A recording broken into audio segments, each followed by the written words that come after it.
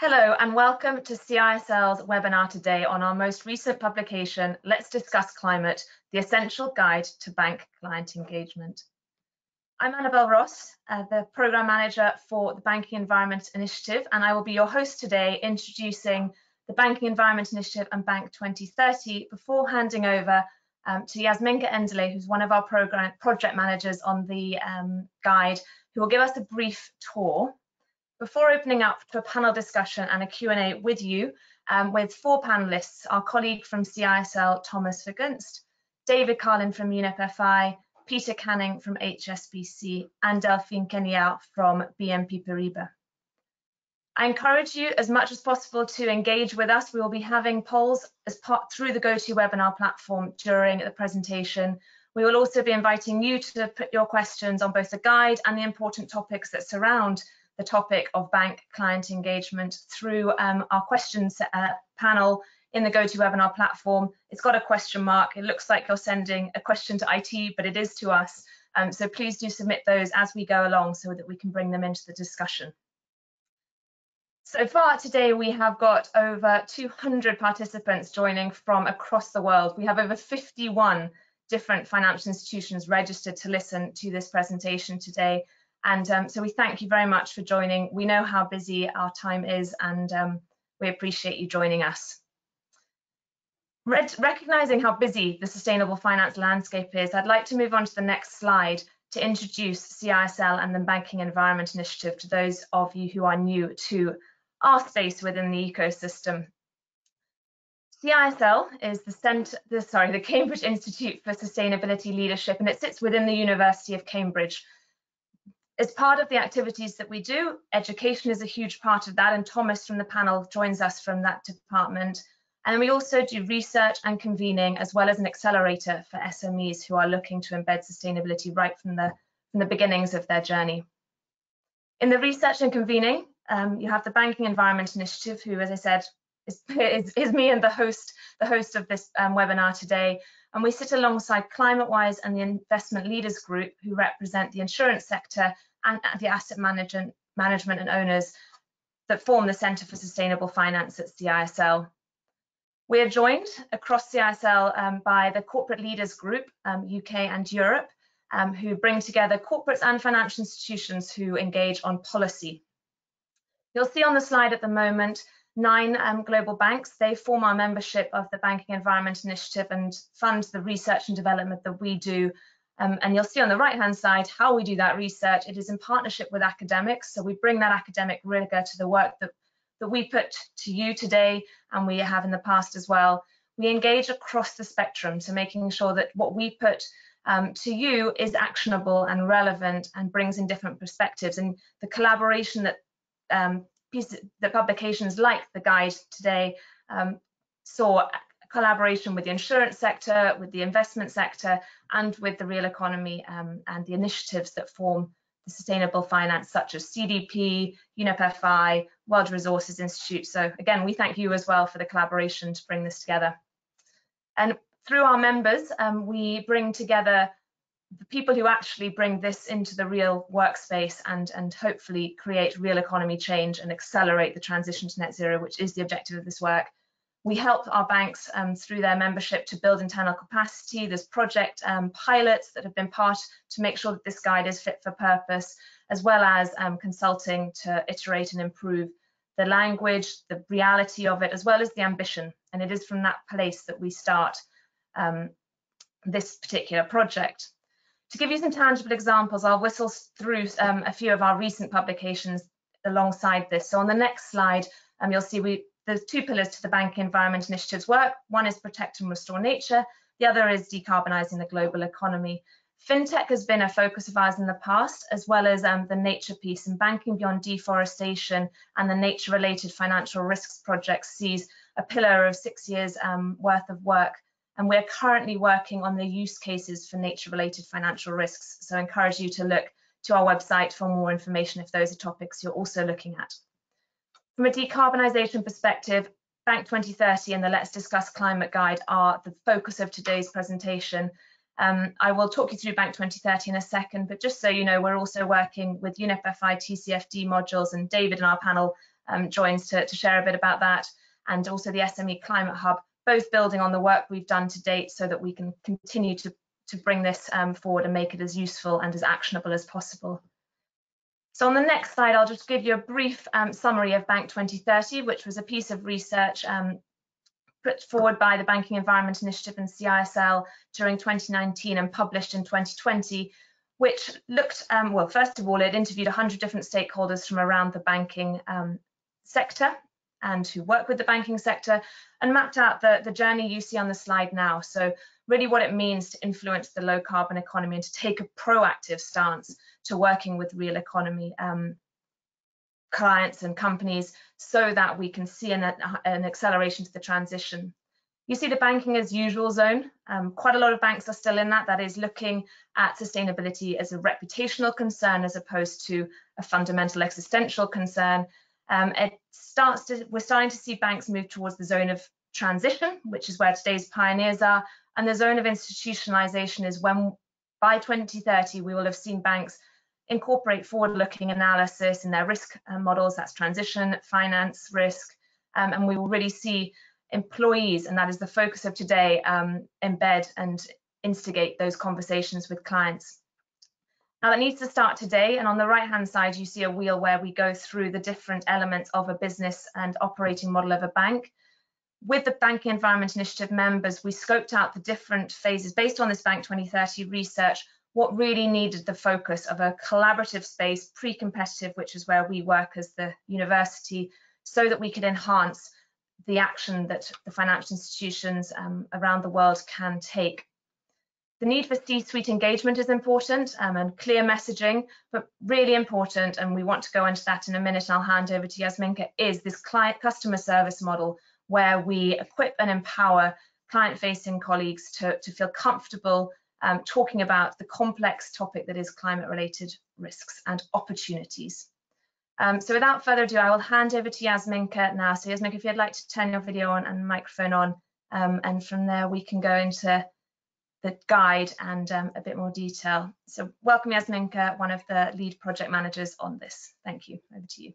Thank you so much, Annabel. Hello, everyone. From my side, it's very exciting to be here today and to present this guide and to share all the knowledge we brought together to create it and to support relationship managers. So the development of this guide was a logical consequence of a bank wanting to be the bank of the net zero economy. So as you can see here on our curve of change, it is the outer layer, which is now it's time to be tackled. So that means that this bank will support all of their clients in the transition towards a net zero economy, and building strategic partnerships is key. So equipping relationship managers who are client facing, and so the interface between the banking economy and the real economy is from utmost importance. So throughout this engagement, this is where actually change and impact in the real economy will happen. We'll go through all of these phases in a bit, but before we start, I would like to ask you, dear audience, one poll question. So, and you can vote on your screens. What proportion of bank client meetings today involve climate-related topics for you? During this research, we did also some interviews with relationship managers, and we know that it's a very, very busy day and there are lots of topics a relationship manager needs to talk, but we also know how important and futuristic a climate-related topic will be. So we would really, really love to know what percentage of all your client meetings, maybe today, this topic is already one. So I think you can vote on your screens, and yeah, very curious to see.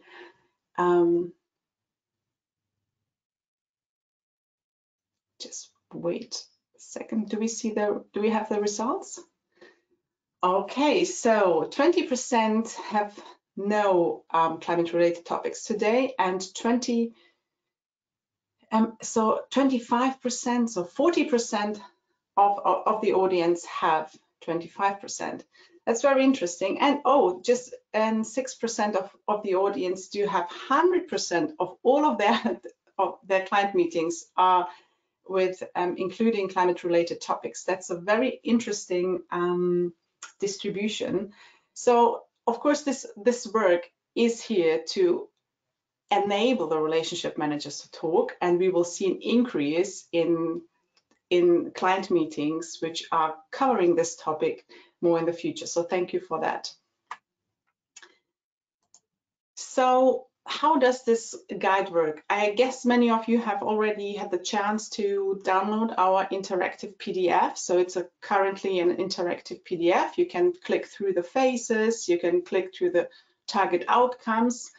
And today, how does it work? So it's currently as a reference to inform client conversations. It can be for immediate use, so if the organization and bank is ready for that. But we do also see banks using it to educate their employees first, and then also to adapt it to their own organizational needs. Currently, it's sector agnostic, so that means we will, in our future work, focus more on sector relevant topics. And primarily, it's designed for large corporate clients, which will also be tackled in our future work, for example, in our SME Climate Hub work. We designed this guide keeping in mind the busy days of relationship managers and the vast topic they need to cover. Even when we just think about the UK relationship managers dealing with Brexit, for example.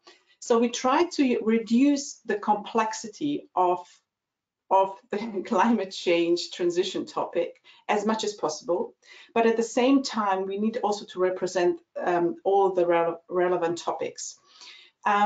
We try to reduce the complexity also in that way that we know that banks are posed several questionnaires. So for example, the CDP Financial Institutions questionnaire, we teamed up with CDP as well to align these questions so once the relationship manager asks a question to its client, it goes through the bank into the portfolio and into the reporting so that it's all aligned and all based on actually the same form of information. The topic of the transition of our economy towards net zero is a transformational one. So you can see this also here. We have 5 phases, we have 45 questions, and we are also offering 85 resources. So this is an evidence that this guide cannot fit into a business as usual way of doing things.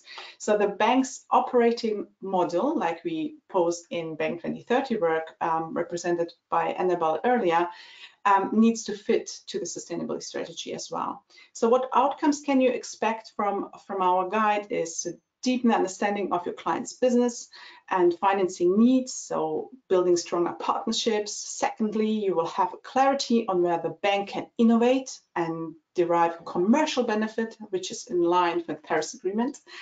And third, the banks can decarbonize its portfolio and deliver also on the net zero commitments they made. So on the next slide, I would like just to zoom into the structure. So here we see the assess phase zoomed in. So the guide, before each phase, you are given support in the why each phase is important, how to prepare, and what meaningful questions to take into the client's dialogue. So we help out with the resources. We know there's a lot of information out there, and it's so we did this work for you to cut it down to see what's most relevant, and so that the banker can learn, and and also to be able to signpost for the client. We also foresee that relationship managers will return to this to the guide as we go in the transition journey with a client as the journey progresses and the financing strategy progresses as well. We are also very cognizant that relationships managers cannot do an act alone, so they will need support from the organization, and this is also where we say also where we made some suggestions to this too. So in brief, each phase will detail the why and puts it into the topic. The phase will tell the relationship manager how to prepare for the discussion, what meaningful questions to ask, where to find resources, and who to partner up with in the bank. Now, let's zoom into the phases on the next slide. As you can see here, we have a circle which represents a chronological journey. The 5 phases are setting the scene, assess, design, structure, and review.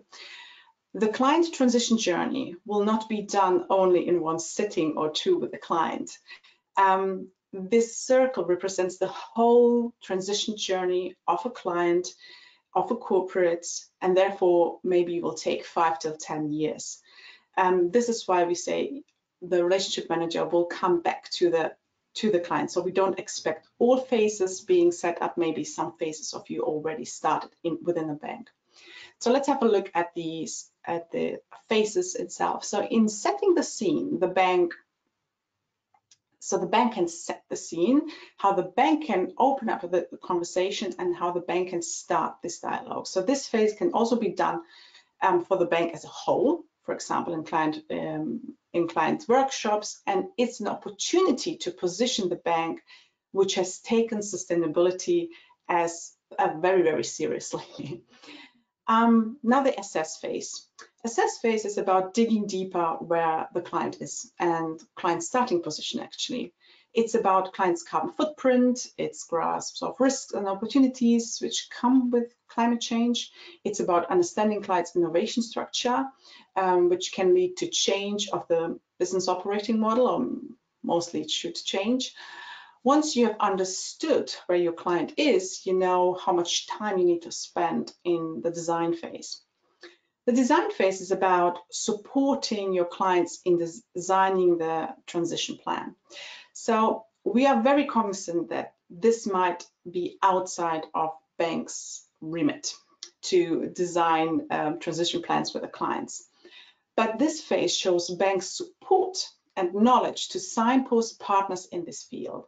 Every business will need to design their own climate action plan. And while this design phase sits outside of banks' remit, it remains in the relationship manager's sphere of influence. So it is not, it should not be structured, so the client should not structure it without the support on the KPIs which are financeable, and it should fit the strategy. Alongside the client putting together their transition plan, the design phase also ties in the bank's skill as they put together the overall vision for short, medium, and long-term finance strategy to support the client's transition plan. It's recommended that companies link up and check for the KPIs. In the next phase, the structure phase, so this is the phase where each bank can be at their best with their innovative products, and in this phase it's about the product offering, and the opportunities are crystallizing. So here we need to see the fit between the transition plan and the financing strategy, which also can mean to change the current financing commitments into completely new ones. So the bank needs to be open to this as well. And here the relationship manager is working with the product specialists to make sure that all these, the whole vision with the short, medium, and long-term goals is supported. And this is, of course, where the revenue happens.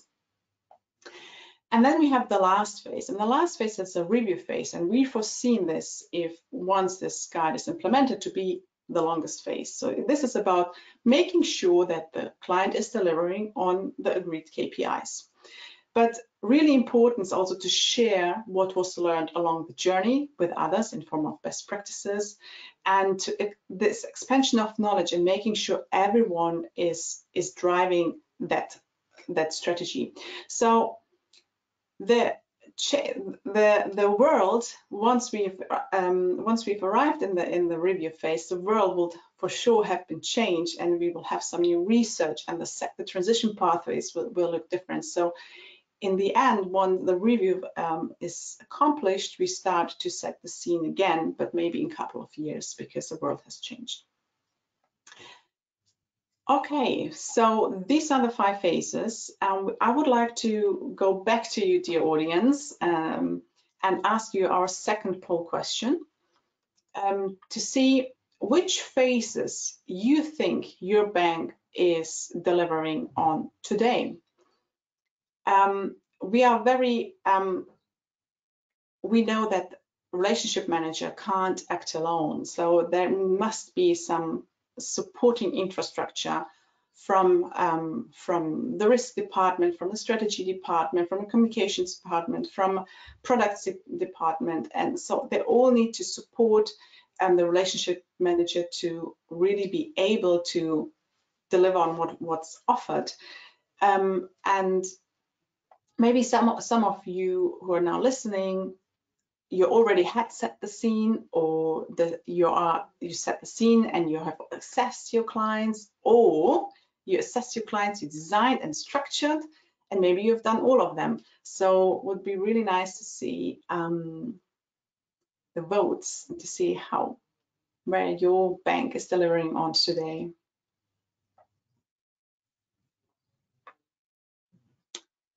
There we go. Oh, I'm very surprised. So we have 34% are in setting the scene, 40%, so the majority are setting the scene and assessing already. That's very, very good to hear.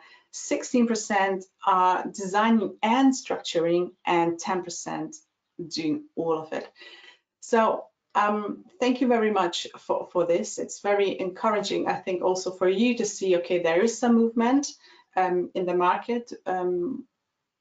Everyone is doing something, so if a bank is not doing anything, you know, okay, it's time to move. Thank you very much. And now next slide and last slide about the questionnaire. I would like to deep dive into just one particular question. So you see here we have the assess phase question, or the topic number 2.4. It's about the company and how the company is transitioning. I just want to showcase how the questionnaire is built up. You have here 3 rows: the how, the what, and the where. So how can the relationship manager best prepare? So identifying the existence of a credible transition plan, and if this plan is aligned with the Paris Agreement and company's commitments. So what questions to ask? So is there a transition plan or not, and is the client clear on how the business operations and financing needs will evolve? Does the client work with external specialists to determine these goals and opportunities, and also transition in aligned with sector leadership? And how is the organization performing against sector transition pathways? So these are very high-level big questions which each bank in the later stage can kind of adapt to their organizational needs. In the 3rd row, we say we are giving you support with resources. So we have here 5 links where we say, okay, this is where we would start to prepare for this one particular question. And for example, we have Transition Pathway Initiative, which is already today assessing sectoral transition pathways of approximately 400 companies, and maybe one of your clients is part of this assessment already, and this is where you can derive your information from. So they're, I think, mostly focused on large corporate clients currently, but they're expanding their companies. So that's one source for this kind of information. And as we mentioned before, we don't foresee that it's in bankers' remit to design a transition plan, but there are external partners where the banker can signpost to, and one of these is ACT from CDP, so assessing the low carbon transition, and their service is to come up with a credible transition plan where we move towards a 1.5 degree company. And just to give one example of that. Good, then we move to the last slide for this presentation. So how can your bank now use this guide? So this work is licensed under the Creative Commons Attribution 4.0. That means that the license requires the reuser to give credit to the creator, but it allows all reusers to distribute, mix, adapt, and build upon the material, so even for commercial purposes.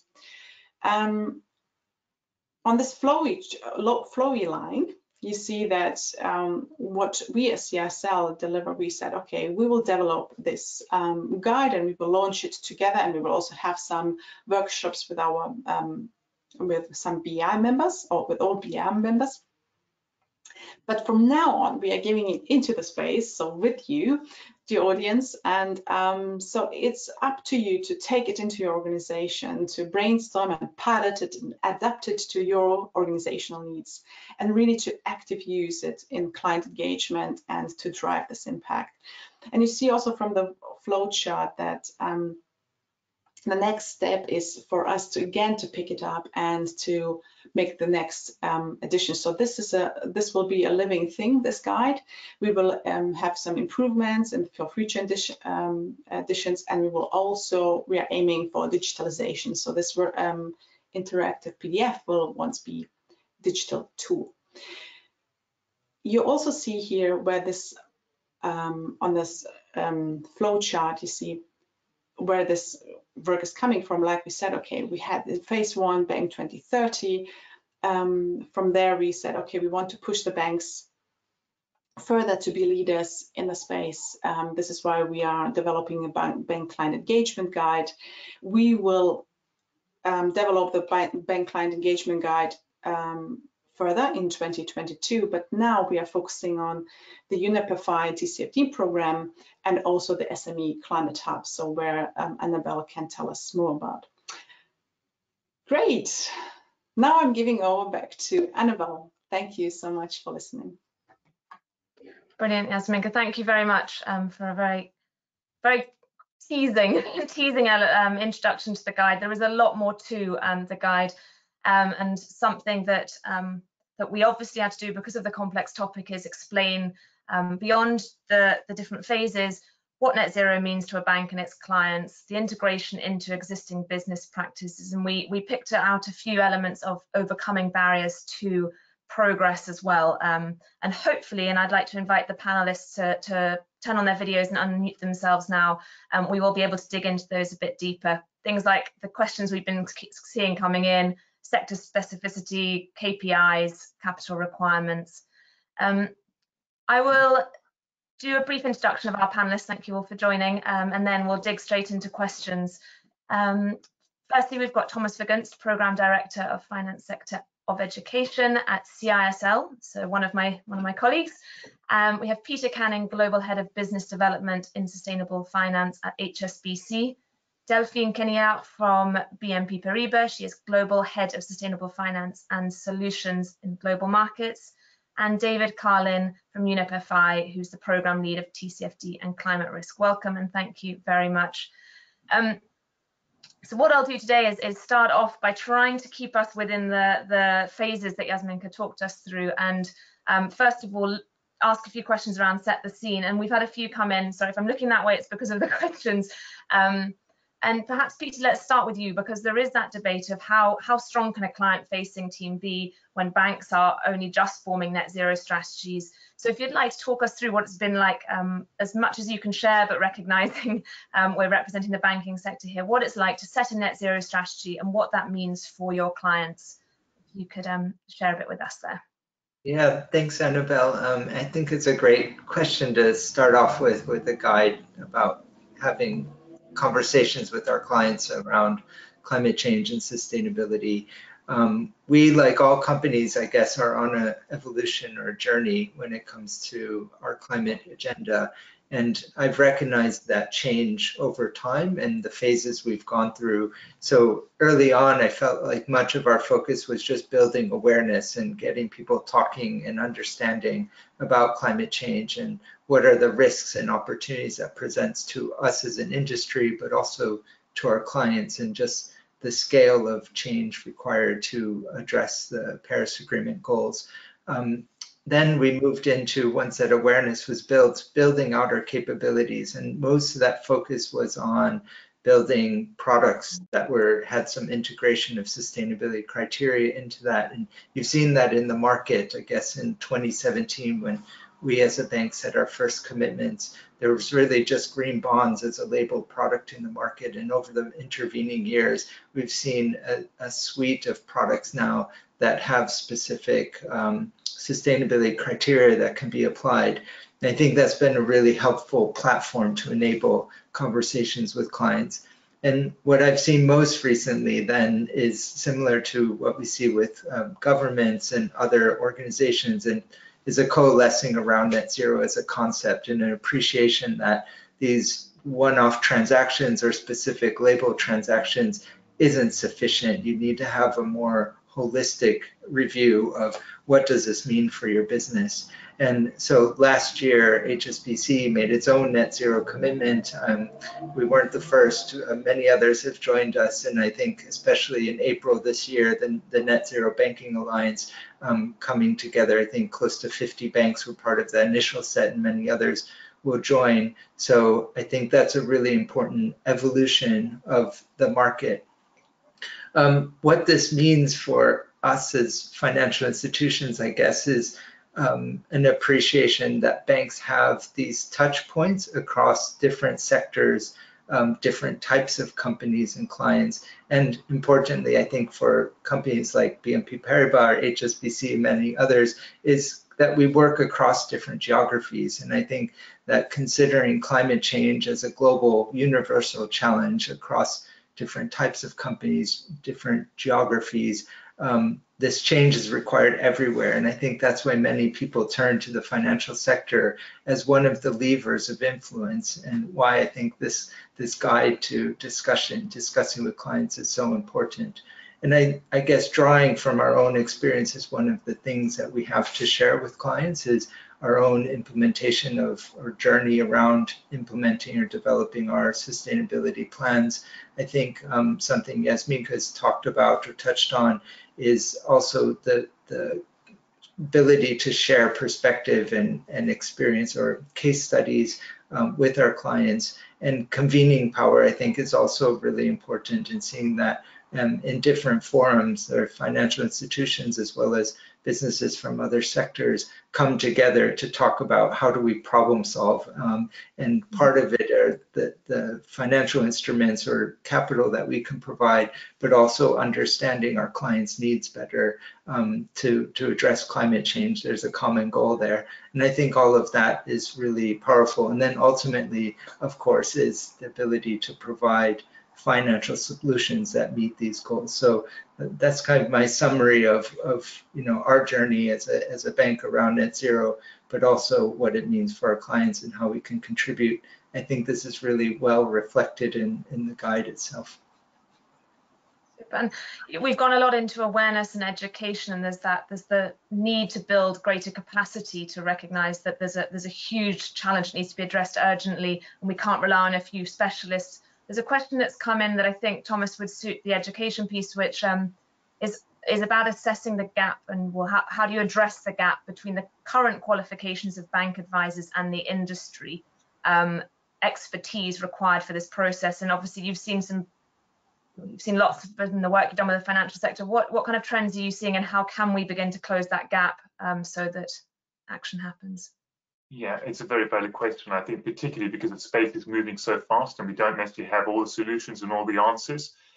So we're definitely seeing a massive uptick in kind of interest in education across all fronts, both from our graduate education, but also I sit within our customized executive education, which is a customized program for individuals, organizations, really trying to get on top of the strategic and the practical implications of the transition to kind of a low carbon economy. But also there's been a big rise in kind of online offers as well, and training courses specifically around sustainable finance and climate change and the implications, as a way of allowing people to not have to go back to university and busy lives and with a lot going on already, but actually to be able to learn on the go in much more kind of incremental, bite-sized chunks. And so I think that kind of adaptability and people being able to revisit their learning throughout their career is definitely a trend we're seeing, and I think really important in this space, because it is moving very quickly, and the trends and examples of what good and leading practice is changes almost from year to year. So and there's lots of resources out there. Do look at our website. There's information there about education offers. There's a plug if you're wanting to find out more about education. So. And I guess from education we need to move into action, and Delphine, perhaps this is where we start to move around. And I'm going to jump past assess and go into the design and structure phase. We've had a question focused on how KPIs are different from industry to industry. It's from, I won't say the name because I'm not sure I'm allowed to. So, but what in your experience of dealing with clients from a talking about decarbonisation strategies, working out a funding strategy to support that investment, what have you seen as good practice? And we're aware of the greenwashing element that we're seeing in the press. What are you seeing as the leading practice that can help avoid that, and how do you work with your clients? Okay, I think that's a very important question, the one you're asking about greenwashing. To start with, client engagement is absolutely critical when it comes to sustainable finance. It's a very collaborative effort. This is why we're supporting this guy, and I completely concur with my colleagues here and HSBC. You know, joining net zero is part of your own journey, but it's also part of a more global alliance of banks. 43 banks have decided to do that, and we all are doing it our own way, but ultimately trying to achieve the same goal. So what we are trying to do when you want to avoid greenwashing is really to focus on two things: what is important and material for your client sector in particular, and the ambition of the reduction of emissions in a particular sector. The issue is not the past or the existing emissions from a particular sector or a particular company, but the forward-looking path. So we encourage companies to have their own targets approved by the Science-Based Targets Initiative, if possible, to ensure that the targets are in line with the Paris 1.5 degree pathways. The sub-targets can be defined as well to drive progress, but it's very important to try to be as specific as possible for a particular sector, but nevertheless also have a common language, common targets. It helps, as you've heard, to have your own pathway. I think it's very relevant to engage with your clients on what you're doing yourself to align your own portfolio, how you are trying yourself to reduce your scope 3 emissions, and the difficulties you have when doing this, because you relate much better to your clients. And we do encourage our bankers in particular to involve SF experts in all client interactions, because it would be very easy to think that you can speak ESG quite easily. In fact, it takes a little bit of time to understand the materiality of each sectors, the specific issues of linked to reducing scope 1, scope 2, scope 3, and therefore it helps to have an expert involved.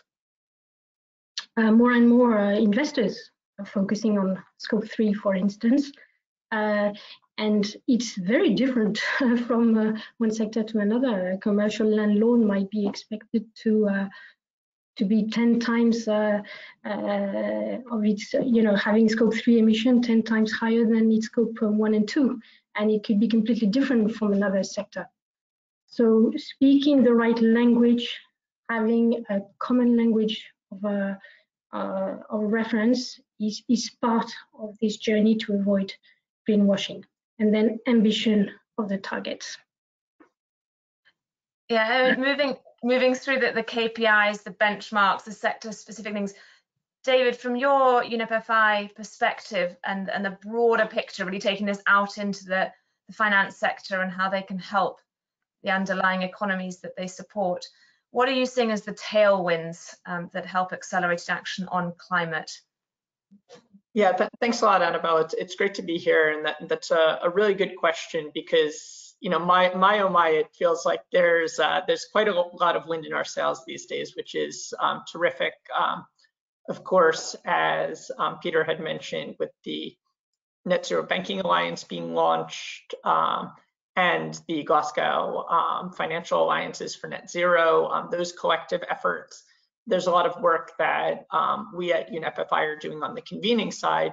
But I would really like to kind of target 3 different drivers, or 3 different kind of collective wins. The first being starting with those initiatives. I think that there is a growing corporate energy toward this, and in the financial sector, a tremendous desire to recognize that this goal of net zero is not something that makes you a green outlier, but very soon will be compulsory or near compulsory, because this is where your peers are going, and this is where your customers and your employees expect you to go.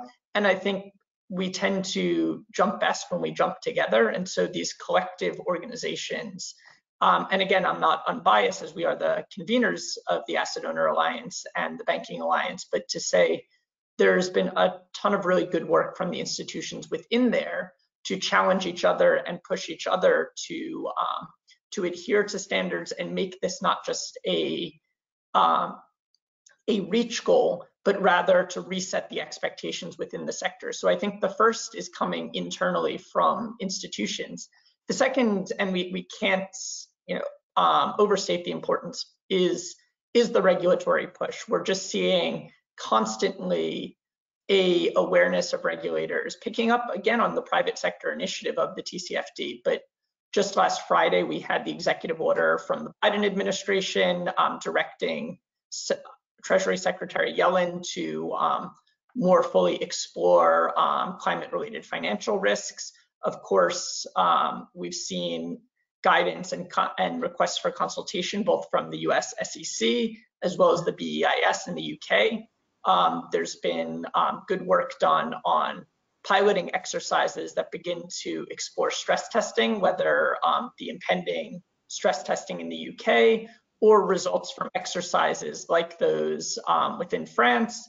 The ECB recently released just yesterday a quite interesting paper about some of their assessments of how institutions are exposed. And I think these things, this recognition of rising standards, this recognition of mandates and potential future sanctions, even though right now we're seeing far more carrot than stick, those things definitely matter. And then the final point is the real economy itself.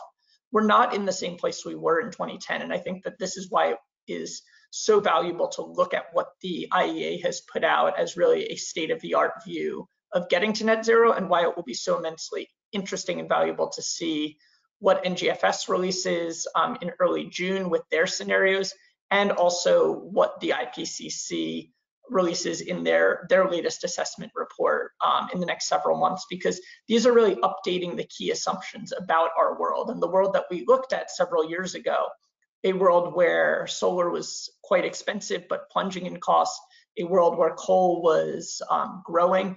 It's a very different shape, and the business opportunities, and whether it's the social license on the consumer side to continue these activities, or the simple economics of levelized cost of electricity being cheaper for renewable sources, improvements in battery power. These are things that I think institutions are highly aware of. So even if you were to strip out the collective effort, even if you were to strip out the regulatory mandate, there is a strong and ever strengthening business case for this type of work. And what that means is really taking institutions that you're working with, taking clients by the hand and understanding where they are and what role they see themselves playing. But coming at this, I think a great thing that banks can do, and one of the real valuable pieces that I see of the work that you've done, is to recognize that financial institutions and banks in particular have such a wide remit over their exposure to the real economy. And in some ways that can help to show where the pieces fit together and to get outside of a particular industry or activity and into how these pieces connect in terms of supply chains, in terms of markets. And I really think that this is the place where finance can really pump the gas on this no pun intended, on this transition. And I see that economic rationale being not only a strong case for engagement, but also an urgent case for future competitiveness and opportunity seeking. Thank you, David. I mean, that's a really good summary of the interconnectivity of everything we do. And I think it's worth me highlighting at this point that the guide, and it's been a question, is why are we focused only on climate in this particular webinar, perhaps in the guide as well, I'm not sure. But that is because we've got a huge complex topic. We at CISL and the banks as well, I presume, are very aware of how interconnected sustainability is, and that's the nature-related elements, that's social, that's economic, and it's a very global issue as well. There's a lot of complexities. For the ambition of being able to share something that can move the needle, we've simplified into a core essence, but we are very aware of that, and look forward to hopefully building out similar and more advanced guides in different topics that bring together those different pieces. We're getting quite a lot of questions. We've talked about tailwinds, David, and we've heard some positive stories, but we are getting quite a lot of questions that we cannot ignore, bearing in mind the group we are, about the obstacles as well. And there are two main core things. And one is capital requirements, and the fact that, if we saw in the poll, we had the set the scene and the assess phase as the where most banks, or the majority, have felt they got to. What if we get stuck here is the question, where the design and structure phases are hampered by the considerable changes that need to happen in the way that banks, risk teams, the regulatory structures, and the incentive structures within banks work. And then the second one we'll come on to perhaps is what happens if nothing changes, if the client isn't ready to move, if the sector isn't ready, there aren't viable alternatives. But if we tackle, I'll tease that one afterwards, if we could tackle perhaps that capital requirements, and building on what David said, I think I'd like to bring Delphine or Peter in at this point, whoever feels ready to opine on the need for capital requirements and what kind of change we might like to see. Delphine, would you like to start? Yeah, sure. I think you're absolutely right. There is a need for building capacity, and therefore helping investors to basically convey their expectations to issuers, to attract private capital to issuances. So it's part of the work, obviously, to listen well to investors and bridge the requirements of potential issuers and investors, and to try to see, how these can be done. Sometimes it's easy because, for instance, a potential issuer is moving very fast. They will have their own experts, and we can have discussions immediately at the right level on their decarbonizing strategy. Sometimes it's we need to take a step back and have multiple conversations at different level in the organization with different people, including supply chain teams and so on, to progressively, help shaping a particular strategy. Sometimes it goes so quick that, for instance, we've been involved with a company who didn't have a head of ESG in November, but we had extensive discussions in Jan. The head of ESG was recruited in February. They went to the market. So it was spectacular in terms of speed of action. There are obviously lots of ways of building capacities, and it's not just about banks, but it's there are also different type of products, and obviously we know the roles also of the public sector, who can help in some specific areas with de-risking projects, or helping where maybe banks have more difficulties, and banks, I think, have a huge role to play in creating or promoting, together with investors, transparent frameworks, robust frameworks, and making sure that transparency on use of proceeds, how funds are being allocated, how they can be put to use actually with a positive impact, is being incentivized. So all these elements help with building capacity. We know very well that there are some areas where it's quite easy to raise funds, or for instance, in the IG world, it's more easy than in sub-investment grade in the sub-investment grade one. In emerging markets, you've got your specific challenges as well that are to be tackled specifically. So this is how we think we can build capacity, which is to really target the pockets, the gaps in the financing, and address them by having the right frameworks, and as was mentioned earlier on, right engagement between the different parties. Indeed, so there's certainly a role for policy in this space and for building a structure that can create a risk basis, but also some opportunities where we can mobilize capital towards those, which is very much where the guide's starting from, is seeing this as a proactive stance, an opportunity that banks of the future will move towards as fast as possible, as a competitive advantage that has a positive impact on the societies that we work in. Peter, would you like to add anything on there? Yeah, I guess maybe as just an observation. I know for several years people have this notion that if I'm doing the right thing, there should be some reward for me, and through pricing or some kind of incentive, as it's often referred to. And I think, as David said, and Delphine as well, but I think that there's been a maturing, I guess, to recognize that these are no longer just kind of altruistic activities. These are really strategic decisions, and we're talking about reorienting how capital is applied to support things that are consistent with the goals of the Paris Agreement or net zero. And I think that there's a little bit of still status quo rules, or what's familiar, and things that have been approved before are you can present with more confidence to a capital allocation committee or such. But I think that we're moving into an area where there needs to be much more of a thoughtful decision making, of thinking, like applying a climate lens to all of these activities and having that be part of the decision making and approval process, and to help get us around, like overcome maybe some inertia that still maybe exists in how we tend to operate. It's just what's been done before is easiest to do again. Yeah.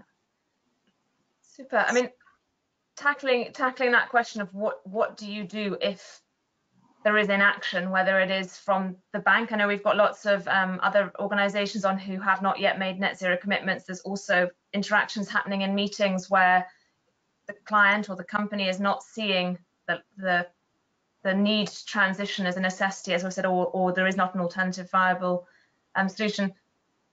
Thomas, would you like to come in, because we haven't heard from you recently, and have a comment, or if not, we can.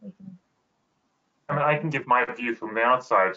Full disclosure that I'm not a banker, and these are not my clients, but I think from the evidence of the science and the direction of the scenarios, saying which direction we need to travel, and there's greater clarity, as David was alluding to, around that direction of travel, I think there is going to have to be some hard decisions being made. And obviously, I think the guide is set up to have those conversations and guide people through that journey and help them, your customers and clients, build resilient business models for the future.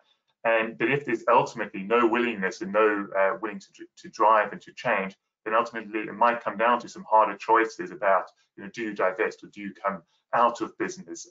Obviously, that's a last resort. You don't want to you lose business, and we need the whole of the economy to transition to be successful in this space. But I do think there might be some hard decisions down the line if people don't respond, and there might have to be some choices around that space. And what the cutoff point is, I'm not exactly sure, but the scenarios are saying, like mentioned, the International Energy Agency's scenarios from last week, it's pretty clear the extent of the transformation that is required. So probably sooner than many would like to admit would be my view. David, do you have any comments on that from an outsider perspective? By no means an outsider, but not a non-bank perspective. Yeah, well, having worked with a large number of financial institutions, both in this work here, but also previously as a consultant, what I would say is I think a lot of the reticence exists not just because of fears of competitive positioning or a view that this is not important. I think maybe some years ago there was a little bit of that second one, but also I hear very often institutions saying, we're not really sure what we're committing to, and we don't want to just make a commitment and have it be seen as greenwash. And I think that that's an important point, which is understanding what pathway you are going to walk does require some thinking. And anyone who I think is going to try to seize a PR coup by announcing net zero is going to find themselves under a tremendous amount of scrutiny when it comes to the execution of those plans, and justifiably so. But I think that that has been one area of reticence, and granted, these regulations as well as these net zero alliances are beginning to pull that conversation to where maybe you can't be fully ready, but you have to jump into the pool. And I think that that's good. When it comes to this question though of engagement, I'd written a couple pieces about this sort of trade-off between divestment and engagement, and it's a bit beyond perhaps the scope here to talk about the relative merits, but I think the key is that institutions, financial institutions, need to be willing to make the hard choices. It's always great to hear about the win-wins of, oh, we invested in this small company that is providing solar panels here, or oh, we worked with this municipality to build resiliency, and that was, a win-win. But we have to be realistic, and when we look at these scenarios, we see lots of businesses and lots of activities that will wholly be transformed or may not necessarily have a place in a low carbon world. And I think it means being realistic, and part of being credible as an institution is being willing to make those hard choices. And again, I'm not saying one needs to divest, but if that option isn't genuinely on the table, if that option of really pushing hard against those who are more intransigent doesn't exist, if you only are filled with carrots for clients, then I think your claims are not going to be as effective and as credible. And I think there is a powerful effect within the financial ecosystem of the willingness to walk away. Not necessarily that everyone should or that everyone has to, but I think the willingness to make hard choices, to me, that is the thing that is proof positive. Not the fact that one has divested, not the fact that one is planning to, but rather that those options are on the table, to me is what gives leverage and gives the opportunity to really ascertain whether transformative change is possible in this instance, or whether in fact it isn't. And in some cases, unfortunately, it won't be for certain companies. And I think we should also be open to that and recognize it as well. Very good. Conscious of time, and I'm sure everyone else has got the next webinar to join. So at this point, I wish we could keep discussing, and there are lots more questions that have come in. We as CISL will try to answer those with the participants directly after the call. But just to wrap up, a big thank you to the panelists. This has been a very interesting debate. We've tackled some important topics here of capital requirements, greenwashing, client inaction. So I hope it was an interesting discussion. And just to remind everyone, this is, well, to summarize, and David did it very well just then, decarbonising the global economy is not going to be easy, and it will involve some difficult decisions. And we just hope that this guide is a step in the right direction that makes those meaningful questions with clients and the preparation, making sense of the different resources that exist, easier for not just banks. There's a financial institution application here, and we encourage you to join the different pilots that are happening, the UNEP FI TCFD modules, the SME Climate Hub. We're looking into this from an SME perspective, and then the other groups at CISL, so ClimateWise, are likely to pilot this guide for the insurance sector. So lots of opportunities to dig in, but like Jasminka said, it's over to you. We welcome feedback, and you can download it for free on the website, or if you Google CISL, Let's Discuss Climate. And on the next slide, I encourage you to get in touch with me if you have any questions on the guide or on the Banking Environment Initiative. My email is on the slide. And Thomas Vergunst, who has joined us from our education team, and very much there to support that, set the scene, and all the way around the wheel of Let's Discuss Climate, because it needs a big expansion of capacity. And on that note, we look forward to learning together, and welcome you to engage with CISL as you see fit. So thank you for joining us, in particular Jasminka, Thomas, Peter, Delphine, David, and the team behind the scene, Anna and Jason as well. It's been great to chat to you today, and look forward to future work and discussions together. Thank you very much, everyone. Thank you. Thanks so much.